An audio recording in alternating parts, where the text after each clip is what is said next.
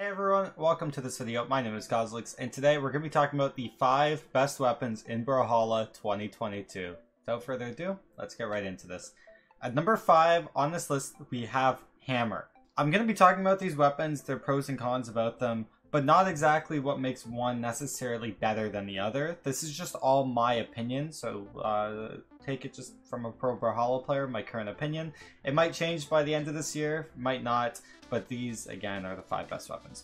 Okay, so yeah, we have Hammer first. Hammer is really good at killing people, especially early in health. Does a lot of great damage in terms of damage buildup, has true combo kill confirms, and also has some of, if not the best offstage of any weapon in Brawlhalla, especially because of how good it is vertically. There's not many weapons offstage that are good horizontally and diagonally like Scythe is, but most weapons are vertical. Even things like gauntlets, even Lance can be pretty vertical with ground pound and whatnot.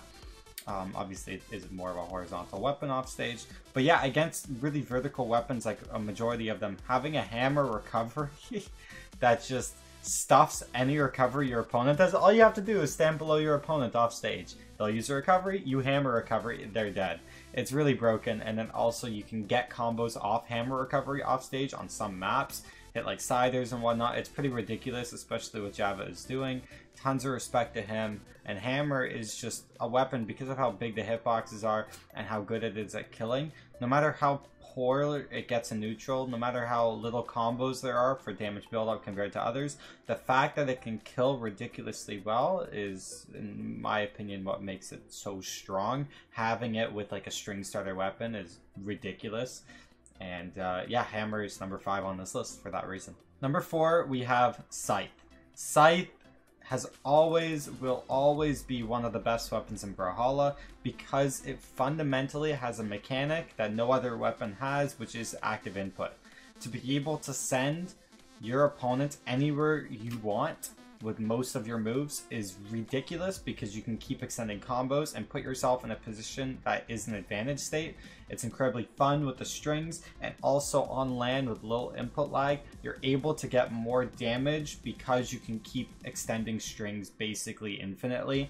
It is fundamentally broken, but online it is still a top weapon despite people suffering from lag, and that's why it's number 4 on this list. Number 3, we have Sword. Sword will always be one of, if not the best weapon in Brawlhalla because of just how consistent it is. Having true combos, damage build up true combos, quick attacks in neutral, great coverage. There's nothing Sword lacks. It does everything really well, but it doesn't do anything in particular insanely. So it's kind of like that average weapon. Sword does absolutely everything you need it to do and nothing more. And because of that, it works well with everything in every situation. There aren't any bad matchups. You've got really nothing to worry about when you're on Sword. It's just hit your stuff, it will work. It's so consistent, and that's why every player in Brawlhalla always finds a way to end up back to playing Sword. I can't think of a single player that's never really played Sword. Even players like Luna, pull out Hattori, Java on Bodvar, myself with Roland. Every player has played Sword at this point, and you can't say that with many weapons, and there's a good reason for it, as I just stated. Number 2, Orb. I believe Orb is almost like a better Sword, honestly. I think Sword is always going to be broken, but I think Orb in its current state is better than Sword because it does the exact same thing Sword does, but has more movement in its light attack options. Moves like down air and side air and neutral air, and the ability to drift while in them and change up your direction makes them fundamentally better than Sword. And the fact that they do everything else Sword does, good offstage, true combos, great coverage. The only thing I could say about it is like maybe Sword is better with down air, just directly below, but other than that, like Orb, because of its acceleration and drift, and it has everything Sword has and more, is what makes it number 2 on this list. The weapon is fundamentally broken. There's just not many pros picking it up.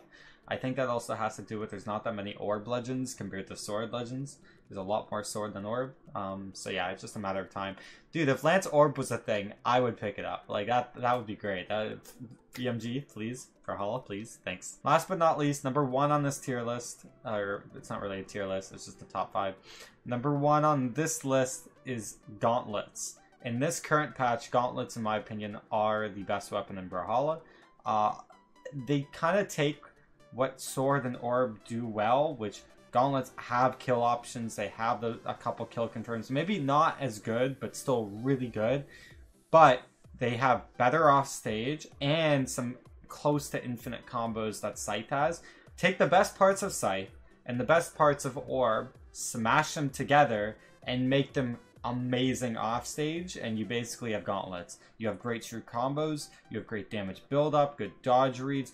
They flow really well into Gauntlet signatures. They have great setup in terms of ending locations. Like Gauntlet Sidelight against some weapons like Lance, it gets unpunished completely because there's no option on Lance Grounded to cover Gauntlet Sidelight. And it's the same for a lot of weapons. It's harder to cover attacks that land in the air, and a lot of Gauntlet attacks either land in the air or Gauntlet players like to start in the air with side air and whatnot. And also side air sends downwards, like it spikes. You have light attacks that are built for killing. You have some inconsistent but like true combos that can kill. You also have great offstage that can kill. This weapon, this string weapon, is the best string weapon for killing. And it does these other things amazingly. There's nothing that Gauntlets is bad at right now. And that really is what takes the cake. It does everything and more, which is why I think it's number 1 on this list.